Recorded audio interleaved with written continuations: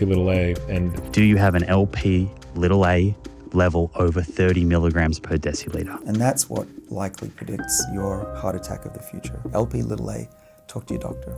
You received your blood results, and there are unfortunately some not very good news. You have significantly higher risks for cardiovascular disease. And that's because one of my genes causes a biomarker called lipoprotein A, or short LP little a, to be much higher than average. And studies show there's at least a 10 and maybe a 20% chance that your LP little a is elevated. You really need to demand that your physician checks this. So in this video, I'll walk you through what LP little a is, what its associated risks are, how to treat it, and what I'm going to do about it at my value. So let's get started. For those of you new to this channel, I have been quite busy over the last couple of months in designing, implementing and following my own custom longevity protocol, all to age slower than Bryan Johnson, in what I call the $10,000 Blueprint Challenge. If you want to learn more about my longevity protocol, then click the link in the pinned comment below or check out my channel. So what is lipoprotein A? LP little a functions similar to LDL cholesterol, which often is called the bad cholesterol. Although I found out that there isn't really such a thing as bad cholesterol, it's all about the transport vehicle. And LP little a transports cholesterol throughout the body, but it's much stickier and prone to causing trouble. So let's look at the bad, the ugly and the good. Or was it the other way around?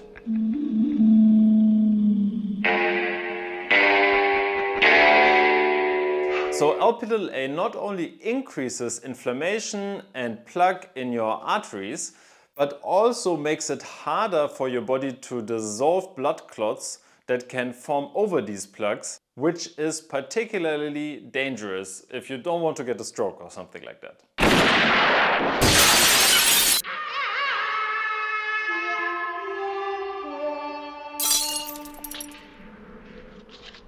Elevated LP little a levels dramatically increase your risk for atherosclerosis. To put that into context, if you're in the highest concentrations of LP little a, your risk of heart attack is increased 3 or 4 times fold. So you might wonder, what are high concentrations? Let's break that down. If you are below 30 milligrams per deciliter, your risks are low. If you are between 30 to 50 milligrams per deciliter, your risks are elevated already. And if you're above 50 milligrams, then your risks are pretty high. In some countries, such as my home country Germany, if you're above a level of 60 milligrams per deciliter, you're even eligible to treatments like lipid super complicated term, but what it basically means is they hook you up to a machine which takes out all your blood, that filters all the LDL cholesterol and LP little a molecules or particles, and then puts your blood back into your body. Pretty crazy, huh? Now, before I share my LP little a value shortly, let's dive into why so many people have elevated LP little a. The answer lies all in our genes. About 20% inherit the combination of genes that actually cause LP little a to be elevated. Interestingly, if this gene has been conserved to 1 out of 5 people, then this means it must have had some sort of advantage in the distant or near past. And this brings us to the good. I'll kill you! Such ingratitude after all the times I've saved your life.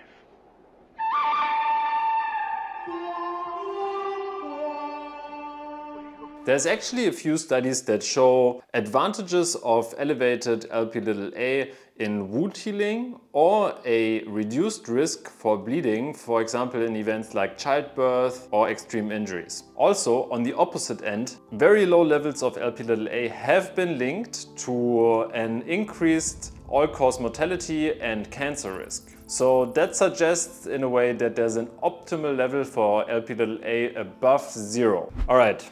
Short break here because I want to try out something new for you guys. I want to talk about a little bit how this made me feel when I received this news. At first I was literally a bit shocked because you don't expect someone telling you, hey, you have an increased risk of heart attack, but it makes sense. If I look at my family history, there's been a few incidences, not the least my grandma of stroke, and she like never smoked in her life, or yeah, she had a pretty healthy life, I would say, but ate a lot of saturated fat, and see, there she got a stroke like that.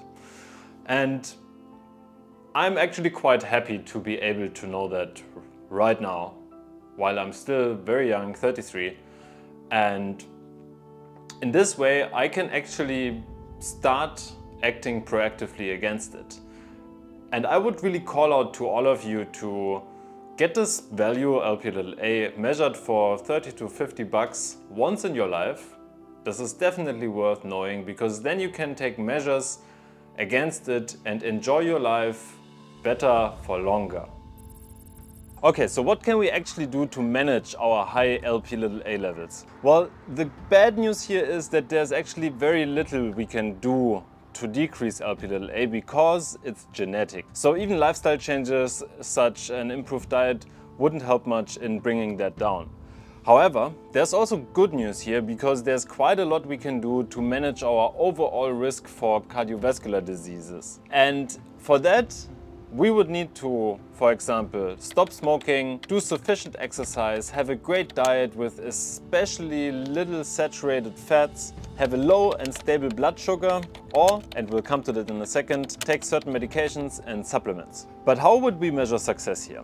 Well, it's basically all about keeping another biomarker called apolipoprotein B, or ApoB, as low as possible. And by managing for low ApoB, we actually decrease the chance that plaque builds up in our arteries in the first place.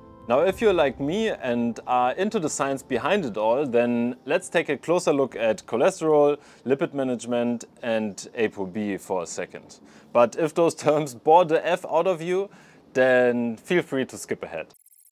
Okay, let me try to put this as simple as possible. The main risk to develop cardiovascular disease comes from atherosclerosis, which is, as previously mentioned, fatty plaque building up in your arteries that then clog them at one point. And this happens over many years. Now, all the lipids that actually cause this plaque to build up in your arteries are called atherogenic lipoprotein. And Lp(a) is one of them, but all the rest, like LDL or triglycerides, actually have one common denominator. And that's apolipoprotein B, or ApoB. Formerly, practitioners would only really look at LDL, but now ApoB is slowly but surely replacing it as the better measure to assess your cardiovascular disease risk. So with elevated Lp(a), you want to keep ApoB particularly low, and general recommendations are below 50 milligrams per deciliter. But Peter here goes even so far to recommend... If you tell me you want to live to be 100, you're going to need to keep your ApoB below 30 milligrams per deciliter. Let's take a look at medication and supplements now. Now, there's many different supplements and meds in the market to actually decrease the amount of atherogenic lipoproteins in your bloodstream. Most common meds, for example, would be statins, but they have some downside risks, as that they can increase your insulin resistance or might even increase your Lp(a). Then there's PCSK9 inhibitors, which actually is one of the few drugs that can decrease your Lp(a) levels by about 30%, but they're very expensive and you have to get like a shot administered every 2 weeks. And then there's some other drugs that help you manage your lipids better, such as Nustendi, which most likely I'm going to try out, but more on that in a little bit. On the supplement side, there is some evidence that there's a couple of substances that might help you lower ApoB, and some even have anecdotal evidence to lower Lp(a). Those are berberine, red yeast rice, Q10 at 200 milligram. That's what Dr. Thaler, my doctor, recommends, because he's seen in a couple of his patients that it actually can really help to bring down Lp(a). Let's see. Lysine plus vitamin C or nattokinase. Now, all those treatments are pretty much at the frontier of science, and I'd be very curious to hear from you guys if you had any experiences with supplements or meds to bring down Lp(a) or ApoB. Let me know in the comments below. So what's my plan? So basically my Lp(a) sits currently at 39 milligrams per deciliter, and I would like to bring it down below 30, if that's even possible.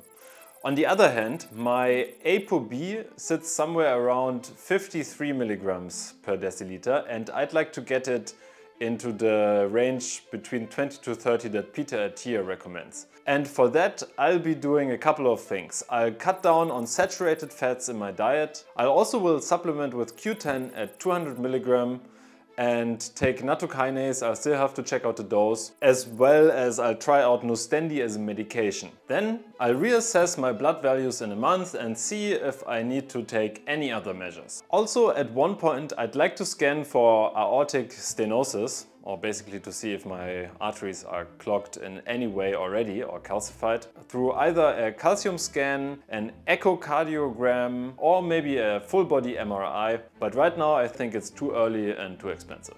As a final step, I try to optimize my cardiovascular health through exercise, in particularly cardio. And for that I look at one score very closely, and that's my VO2 max. So if you're curious about how to improve it, then click this video here because I made a whole video series about it already.